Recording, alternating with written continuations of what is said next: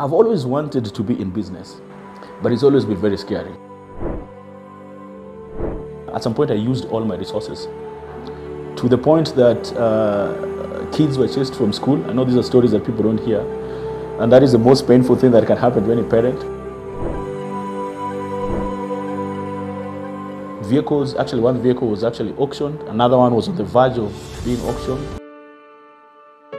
And then even when we got our first client and they gave us an order of a very small amount, what I would consider small, and we were not able to finance it in any way.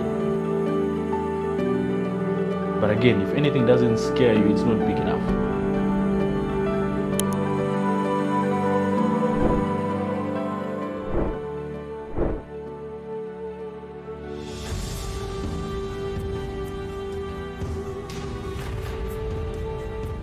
My name is Kester Muhanji. I consider myself to be a marketer by profession.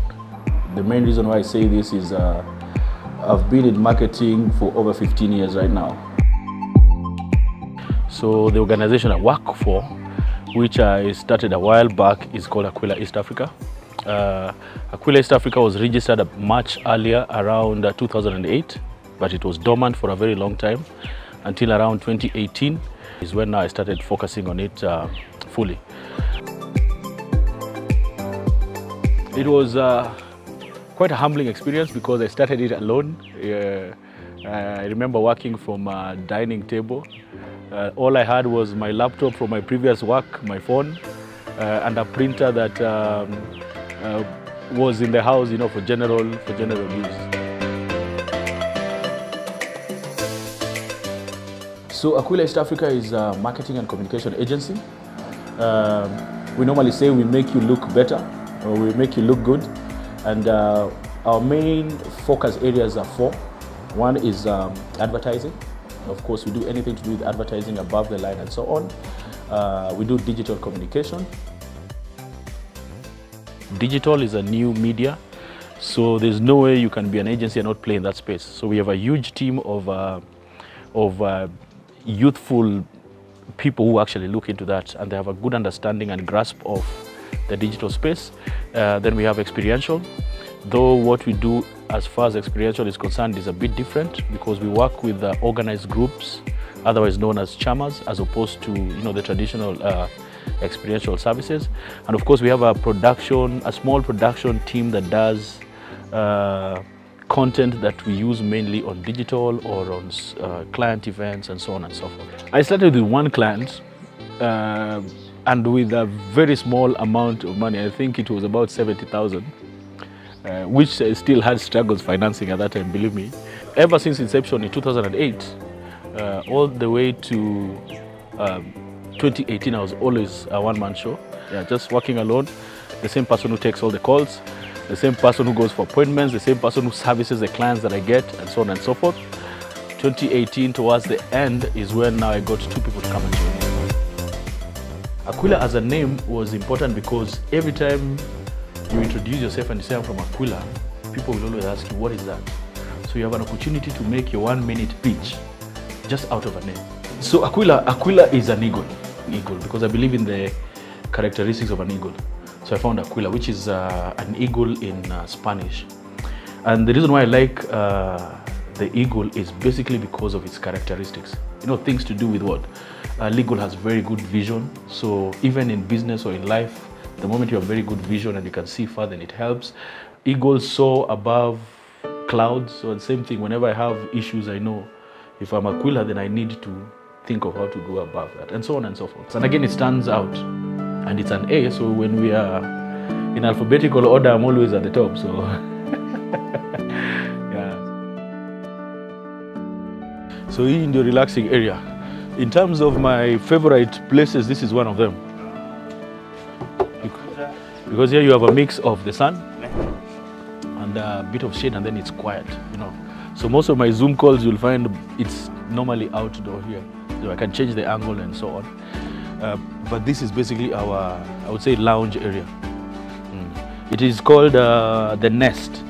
We are yet to put the name here. And Aquila, you know, is an eagle. So everything that we name here is actually related to an eagle. So like now the nest is the place where the eagle comes to rest, and so we call it the nest. My office is called the patch. Yeah, this is the patch. The patch. That's where I patch it. Yeah, so things like that. It's also working space. Yeah. Before we came over, there was a guy who was working for me. Yeah, so this can take 25 people. So this is where I was telling you, we'll make you, then the bicycle, a BMX, and then go somewhere. 72 books. You can see them here. I'm waiting for the bookshelf. Mostly business and motivational. So like right now I'm reading this one, it's called Fish. It's a simple book, you can read it in one weekend, but very insightful when it comes to changing organizational culture in a family. Yeah, so it's very, so we do presentations from here, but mostly when we are indoors and playing, then we play music from here, connect the speakers, and then just have fun here. When Liverpool was happening and Manu, we were actually watching it from here with a few clients. The moment it gets to 5 o'clock, like in the next 5 minutes, we are Aquila people over here. Yeah, unakuja una unlock kidogo.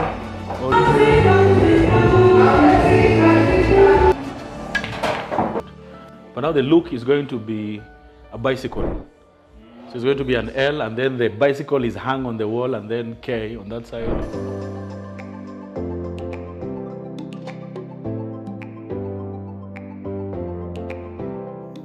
Like on Saturdays, we encourage corporates. You know, people are busy. So if you want to hang out and for example, you've been left with the kids, then we organize small things like that. We come, we put bouncing castle. Yeah. So guys sit at the back, just have their conversations and networking. Kids are taken care of. We are putting there a swing and so on. So this will be more like kiddies area on Sunday, but it's also working space over there. There's a swing over there. Yeah.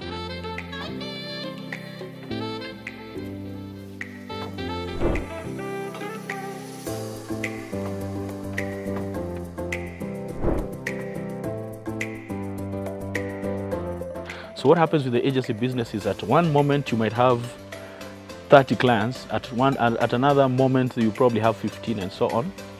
But consistently, I would say we have about 8 accounts that run, year on year. And then every so often it fluctuates. If you take into consideration the clients that we have for digital and so on, then I would say currently we have about 12 clients that we are servicing. That number is likely to go higher because traditionally Q1 of marketing is normally very quiet, but from April onwards, then the number goes higher. So we have a lot of prospects that we are talking to who we are certain will come on board.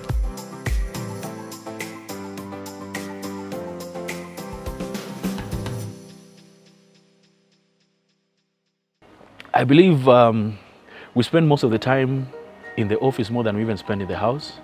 And the people we spend time with are actually employees. So I believe in giving them the best that they can get. And this is something I've experienced myself from previous places I've worked where I had the best in terms of holiday, in terms of work environment, in terms of medical cover and such things. And so I truly believe in making sure that employees have the best that they can get. So currently we are, of course, headquartered in Nairobi, Kenya, but we have presence in Uganda, where we are fully registered. We are just setting up an initial operational team. Yeah, but most of the works that we do, like digital and so on, we either manage from here or we fly in, do whatever we're supposed to do and come out. So now I have a team of about 14 in the main office, 64 on the ground, and there's a possibility of a few more because we have 2 other projects that are coming in Kakamega, Kisumu and Mombasa that will need additional staff. It's a bit short term, but it's very regular. So we see the numbers are probably likely to hit the 70.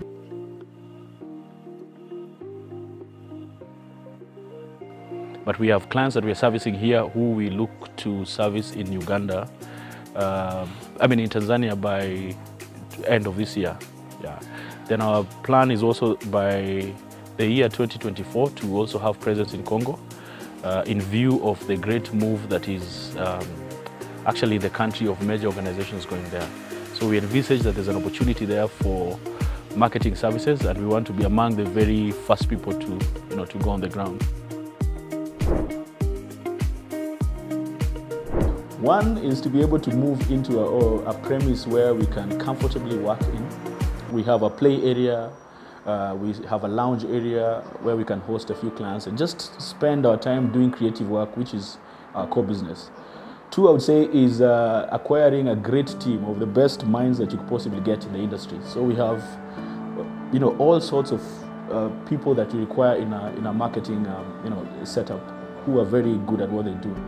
And thirdly, I would say, because it used to be the biggest worry, being able to manage or to serve, that ensures that whatever work we get now, we are sort of covered.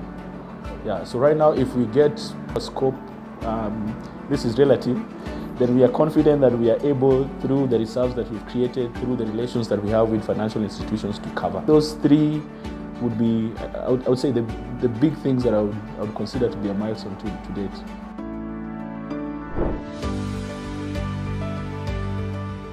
I think tied to the Spanish word, solio Deo Gloria, which means glory to God, is that I also have a spiritual side.